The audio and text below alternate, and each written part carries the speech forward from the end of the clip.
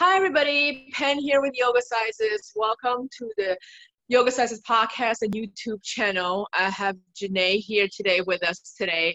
Her last name, she says she doesn't really say her last name, so she just prefers Jenay, so we'll go with that. And she's a certified yoga teacher with, she's Yoga Alliance certified, experienced yoga teacher, 500 hours. I guess we can go over that a little more about in terms like which one is considered experience and how many hours required teaching experience to get that certification. And she loves outdoor activities, and she's doing Rajahatha Yoga. And thank you for being on with us today. Really thrilled to have you here. Thanks for the invite. Thanks. So we'll get started with how you got started with yoga and why you choose Rajahatha Yoga. So I started practicing yoga in 2000. I went to college in Boston, and they offered a Svarupa practice for free at our school. Well, you could take it for credit, but I decided to just audit it because I had enough going on in my schedule. And all my friends were doing it, so I said, oh, I'll go and try this thing. And that was my introduction into the practice. And being that it was early 2000s, there wasn't a lot of opportunities to practice yoga. So once that course ended, I had to start seeking out other practices. And luckily there were a few different studios in the area that I could get to. And I got to experience vinyasa. I got to experience the Bikram, the hot yoga. And ultimately, I ended up, completing my degree program and deciding to move down south to New York. And while I was there, joined a gym. There was one teacher there who I really liked a lot. And I started practicing with her, and she strong-armed me basically into becoming a yoga teacher. And I didn't know anything about it. I love her to death. She's one of my dearest friends, but she basically said, you have to go through my teacher training. And I said, I can't, I'm studying for my master's degree. And she goes, I'll give you a scholarship. And I said, okay, I'll go through the training. And so she developed the Rajahatha yoga teacher training. And that's how I ended up in this lineage. And it's been this ongoing study and practice of really understanding what that is since then. That's awesome. So tell us more about Rajahatha Yoga. How is it different than just Hatha Yoga? So I like to define both of those words. So Hatha is the effortful practice. That's how it's translated. And the way I describe it is anybody who's practicing poses and breathing at the same time is practicing Hatha Yoga. So you can be practicing vinyasa, you can be practicing anusara, you could be practicing ashtanga, you could be doing on a forest, whatever it is. If you're breathing and moving at the same time, that's Hatha. And in the Hatha Yoga Pradipika, the poses are described, and it talks a lot about the body. The other side of that is Raja Yoga. Raja translates as classical yoga, or royal yoga. And so Raja is the mindfulness practice. So those of you that are familiar with the Yoga Sutra and Patanjali, that's Raja Yoga. And so basically, to simplify the description, instead of giving you the full explanation my teacher gives, Rajahatha is the combining of the mindful and the physical at the same time. So every practice that I teach includes a Dharma talk. So there's a philosophical focus that threads through the entirety of the class. And then all of the postures align with that philosophical focus. And then there's this attention given to breathing, and then also attention given to energetic shift and understanding how that philosophy aligns with what we're doing as we move. Mm-hmm. That's awesome. So how long do these classes usually run for? Oh, so when I first began teaching, they were 90 minutes long, and it was the best. We would do this great Dharma focus, and then we would do this deep asana practice and this incredibly long corpse pose with deep relaxation. The times are changing, and as our culture around yoga has changed, there are more and more 60-minute classes. I've pushed to get my classes back up to 75 minutes. I really wish I could be at 90 minutes, but what I found is that people aren't willing to dedicate 90 minutes of their time to these classes. So my classes are all 75 minutes now, and I've got a good group that's comfortable with that. Awesome. Okay, let's go into more detail about Dharma Talk. What is that like? Is there like an example of how people can basically do that on their own, or they follow a teacher with the guidelines? So a Dharma Talk basically is a conversation at the beginning of class. Usually it's like a little mini lecture. And the teacher who's guiding the practice will choose that topic. So for example, I plan out my entire year. So at the end of this year, I'll sit down and I'm looking at it right now. It sits beside me, actually. Every month I have a different focus point. And then every week I break down what I'm going to focus on during the week so that I can keep my brain focused, because I'm, of course, always studying multiple things. But basically, for example, this month, we're discussing the sound vibration of Om. And I've broken down that into 3 different specific sounds, ah, oo, and And we're discussing, the first week of the month, we discussed what does ah mean? What is it related to? And so, for example, I'd say, okay, so we have the sound ah. And ah is this outward expression. It's putting yourself out into the world. It's creation. It's Shakti. And so we spent the whole week focusing on that. And so what I do at the beginning of each class is I'll choose a specific aspect and say, today, let's consider Shakti, the creator. Let's consider our ability to create. And the fact that in order to create, you have to draw from that which you already have, from your knowledge, your wisdom, your experience. And so as you move through your postures today, consider your experience with these poses before. How can you create something new here? How can you experience something new? How can you put something more into this pose than you ever have before? And so that's kind of like a little 30-second Dharma talk. Usually mine are anywhere from 3 to 5 minutes. And my teacher, hers can go up to 15 minutes, depending on the kind of day she's having. But so basically, as a teacher, if you're incorporating Dharma talks, it's really important that you have a refined knowledge of what you're talking about, or that you are actively studying that topic and you're ready to share it with your practitioners in a way that they can grasp and understand it so that it's tangible for them in the rest of their lives. That's awesome. I've been to classes like that, although I didn't fully study that type of yoga, but it's really, I love it. It's because you really get to learn more and also learn their style of teaching that topic, not just absolutely it or things like that. Yeah, and there's so much interpretation out there. I'm always reading I'm always reading a lot of books, but usually I have a modern text out that I'm referencing. And then at the same time, for example, I'll be reading an ancient text and I'll be trying to decipher what is that ancient text trying to explain to us, and how does that relate to what's going on in the world today? So do you teach in just use regular terms that people understand, like corpse pose or downward facing dog, or do you also use Sanskrit to teaching your poses?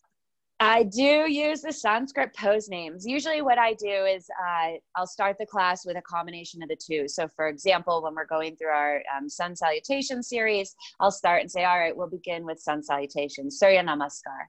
And then I'll go on and say, dive your arms overhead, Urdhva Sthasana, bring your hands together down to your heart, Samastiti. And I'll keep going through class that way until probably about halfway class, I'll just drop the English unless it's shorter to say, particularly in a vinyasa class, because it gets to a point where saying Adho Mukha Svanasana every time gets to be a little tedious, and it's easier to just go, okay, down dog. So, but I do honor that. And I feel like Sanskrit is this universal language. If we all used the Sanskrit terms that the ancient yogis assigned to these postures, I think it makes it a lot more accessible so that no matter where you travel in the world, you know what pose they're saying. I know Americans like to make things their own, and we're very good at that. But even I find myself getting confused when a teacher calls a pose a name that I've never heard of. And then I have to stop in the middle of my practice and look around and look up and try and decipher what pose did that teacher want us to go to. Yeah, not only that, but also in terms of the pronunciation, just something simple thing like chakra. Like some teachers say chakra and some say chakra, and also I was just doing another interview about yoga nidra. Some say yoga nidra, and then all of a sudden recently I've been hearing yoga nedra. So I'm like, oh my goodness, am I pronouncing it wrong, or which one is right? There are some really great resources for that. I like to use AJ Mohan's book, which is The Language of Yoga, because there's an audio recording that goes along with it so you can listen to them. And when I was going through my 200-hour, my first teacher training, I used to love listening to it. And then I'd walk around the house going, Adho Mukha Svanasana, because that's how he would say it, because he's trying to get us English speakers to be able to say the words. There are some words that we as Americans, or who are not from India, we just can't say them. I always think of like Agya chakra, right? So AJNA.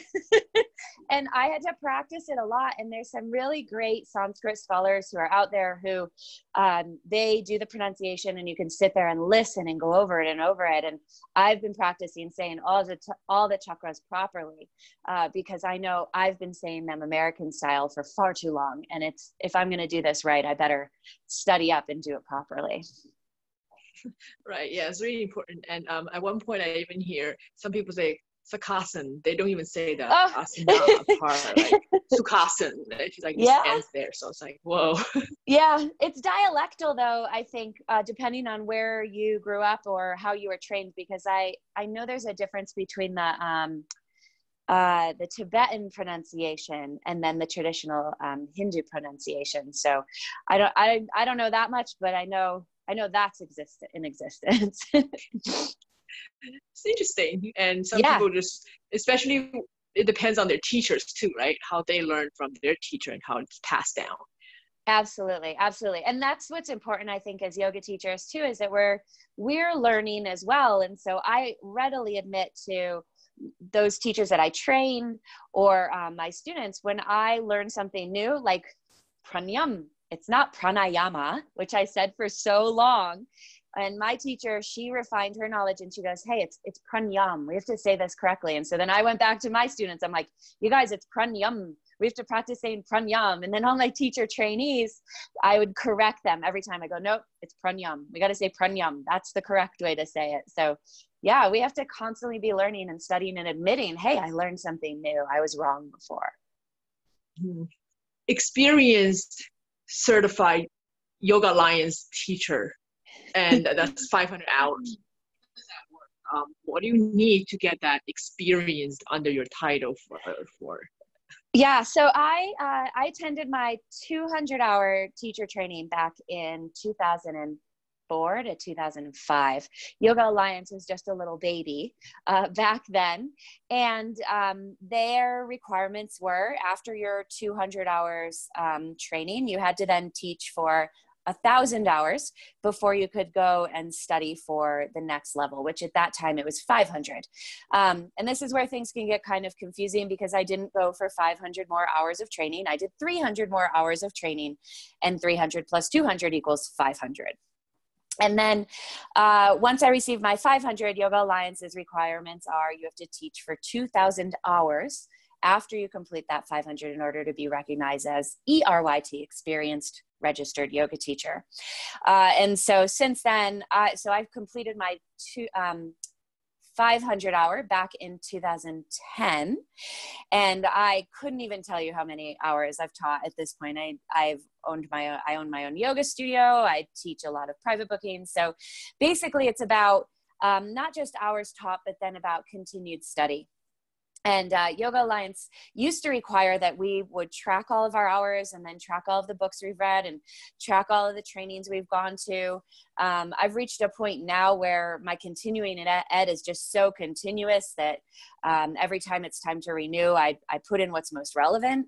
But basically, that ERYT status is proof that you've continued to teach, you've continued to learn, you're continuing to study on your own, svadhyaya, and then you're also continuing to practice with more experienced teachers, which gets really tricky. The longer you teach for, the more difficult it gets to find teachers who are more experienced than you are to learn from. Yeah, I'm 500 hours certified as well. I did a 200 and then I did 3 100-hour teacher trainings to combine those to become 500-hour. And I know I've interviewed somebody before, and I know some other people are also like basically not wanting to keep up with their certification as Yoga Alliance teacher, but they still teach. And I know in yoga studios, if you're an owner or if you practice at yoga studios or at gyms, they look at the certifications, but I don't think it's as relevant as people make it. And some people say just like a money thing, you know, if you pay them and then they keep your certification up, there's really not like, you know, the whole credibility thing. Well, I have to say I disagree with that. So I run a yoga teacher training program. As I mentioned, it's a registered yoga school through Yoga Alliance. Excuse me. Excuse me. And I truly value what they expect of me as a teacher who's running a training program. I also have a master's degree in counseling and worked in an elementary school as a school counselor for 8 years. So I've written curriculum. And when I wrote my 200-hour training that I now provide for people who want to be teachers, I wrote my curriculum based on how I would write a college course. And when I applied to be a registered yoga school, Yoga Alliance wanted to see my full course. They wanted to see my exam. They wanted to know what my requirements are. And I feel that's really important to have another body, an overseeing body, look at what I've created and say, hey, yeah, this aligns with other schools. And I love that idea. And I think Yoga Alliance is trying better and better at saying, hey, there's a certain level of quality in teacher training and and for teachers. And we want to honor this, because what I've also found as a studio owner is that when a teacher comes to me and wants to teach at my studio and they say, oh, well, I did a month-long intensive training with so-and-so, they have huge gaps in their training and in their understanding of yoga and their understanding of the histories and the philosophies of the practices. And I feel like Yoga Alliance is setting a bar. And as yoga teachers, I feel like we all need to be at the highest level as we can be. And so I appreciate what Yoga Alliance does. It also gives me, as a yoga studio owner and a teacher trainer, something to qualify people with, because otherwise, you know, there's no consistency. And that's really important too, is that in my studio, at least, there's consistency among the teachers, and as they're speaking in Sanskrit or explaining history or giving their Dharma talk, that we're all on the same page. And there isn't this confusion among my practitioners about what every teacher is saying. That makes sense, because the baseline of what you can do with what you learn and how you can, you know, teach others. Yeah, exactly. Right. I also see that you do retreats too, right? Yeah. So I'm actually, I closed my studio. Well, I moved out of my studio back in August of 2019, and I'm expanding into a new market, which is retreats. But I'm doing it a little differently from how most retreats are done. And that's what's taken so long, is I've been shopping for a new location that's right. I want to do it right. I want to do it well. And so I'm opening a business. It's already active. It's called Tahoe Bliss Retreats. And the idea is to create adventure and experience retreats that are customized and curated for each individual group. So instead of, you know, saying, hey, let's go to Tahoe for the weekend, and then trying to figure out what to do, and, you know, trying to figure out what's open and what's available and how much it's going to cost, you would be able to just call Tahoe Bliss Retreats or email. There's simple forms to fill out on the website and say, hey, we're going to come during these dates. Here's what we're interested in. And then Tahoe Bliss plans your entire stay in Tahoe, everything from your location of stay to your food, and then to the activities and adventures you get to do. So it's about exploring Tahoe and experiencing all the stuff that we love about the area. So that's Tahoe Bliss. That sounds exciting. Yeah. And it's, for me, it's yoga as a whole. Instead of saying, oh, hey, why don't we include a yoga practice? It's no, let's really go practice yoga. Let's get out there. Let's explore the world. Let's notice how we feel as we're stand up paddling for the first time, or hiking through the woods, or, exploring the mountains and learning about the environment. It's more about yoga as a whole rather than just the asana and the postures. Mm-hmm. It's important to just get out there in nature and practice in that environment. And you did mention that you love outdoor activities. So what are some of the outdoor activities that you love to do, and how you kind of embed yoga with it?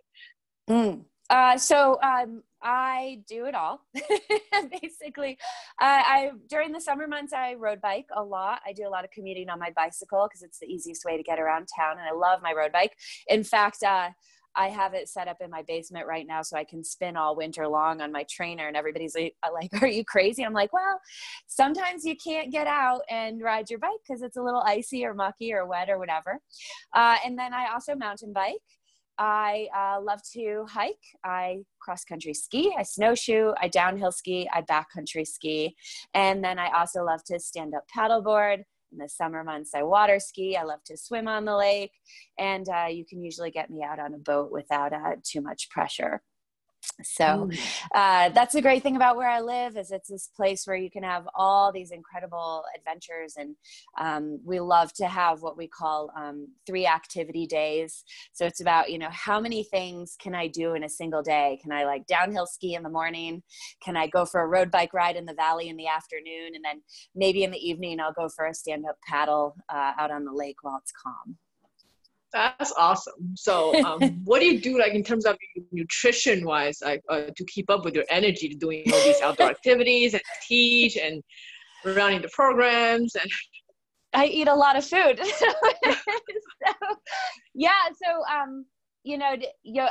live a yogic lifestyle. So of course, all of these activities, I'm always very conscious of what I'm going to do and what I need in order to prepare for that. And then also the recovery side of those activities. And I always tell everybody my asana complements all those other activities. If I don't do my yoga asana, then I'm probably going to feel beat up and my muscles are going to be tight and I'm going to be uncomfortable. But I do live a fairly traditional Western life, and I do eat a fairly traditional Western diet. I really enjoy vegetables a lot, but my husband likes meat and potatoes. So we tend to have a blend of those 2 things in our diet. My plate will usually be loaded up with all the veggies, and he gets most of the potatoes. But I eat a variety of foods. I'm not really too crazy about my nutrition, but I have learned that every decade is a new adventure in eating, and your body responds differently. But, one of the big questions I get from my practitioners is, are you vegetarian? And my answer is always no, not purely, but I don't enjoy meat and I never have. I was raised on a farm, so I know about what happens to the meat, and that doesn't bother me. I just don't like the taste. I don't like the texture. So I eat chicken and fish. Those are my 2 favorite things. If you offer me an oyster, I'm never going to say no. But then I also really enjoy things like, roasted broccoli and quinoa. And, I'm willing to try most things. In fact, I tried escargot for the first time the other night, and it was tasty. That's cool. So I was like, pretty balanced. Yeah, pretty balanced. Yeah, I eat a lot of food. I mean, I'm not going to lie, but I try to eat healthy foods. One of my favorite snacks is just a bowl of nuts. I try to keep one by my desk, and I'm always snacking on whatever's by my desk. So I try to make sure it's healthy food. That's awesome. Yeah, it's good to have snacks around instead of just not eating for so long and then eat a whole bunch. It's really not that good if you do no, it. No, that leads to bloating and other things. Yeah. So besides the exercise and the dieting and not dieting, but more like healthy eating lifestyle, is there a specific type of things that you do, like a routine that you have to follow on a daily basis? So I'm really good at having a flexible schedule, but there are things that I need every day that I've learned. So I know that in the mornings, I have an hour-long silent sitting practice. So what I do is I set my alarm for an hour before I need to actually be up and out of bed and like moving around. And then I do a seated, just a silent sitting. It's not focused. I don't have any mantra practice or any specific breathing. It's more about taking those valuable moments between sleep and awake, wherein I'm not fully conscious yet. And my brain hasn't started shattering, you know, that ERYT just starts going. I take that time. I give myself an hour of sitting upright and just kind of filtering out whatever remains from my sleep, and then allowing myself to like clear my head before I begin the day. And usually what starts to happen is I get this inkling like, oh, hey, that alarm's going to go off. It's been about an hour. And that's when my brain will start to shift. I'll start to think about the day. But it really sets me up well so that I can be ready to go for the day instead of like popping out of bed and being like, okay, what's happening now? And then the other thing that I know that I've learned that my body really needs is I need some athletic activity every day.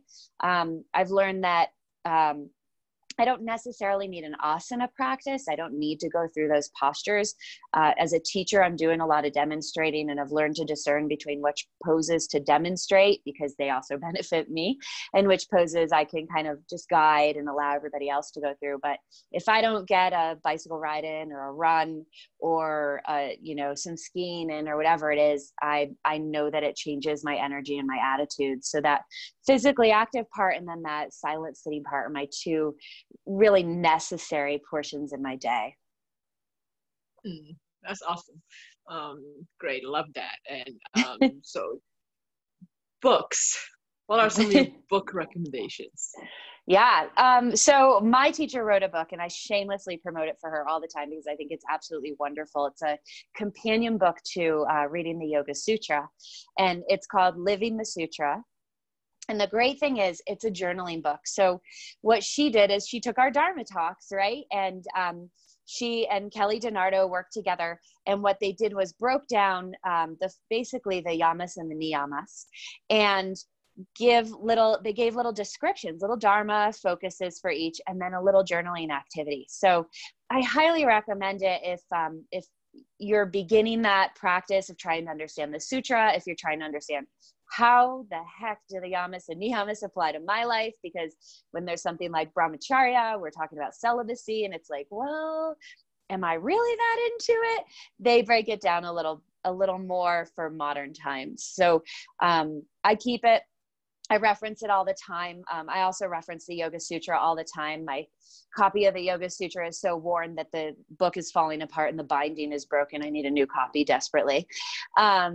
But those are the two that I'm mainly reading. And then right now, I don't recommend it, but I'm reading the Yoga Vashista, which is one of those ancient texts that I've decided to dive into. And I'm learning more about that aspect of yoga and how those stories are told. It's basically a lot of stories about who we are and how we came to be and what we are beyond these physical bodies.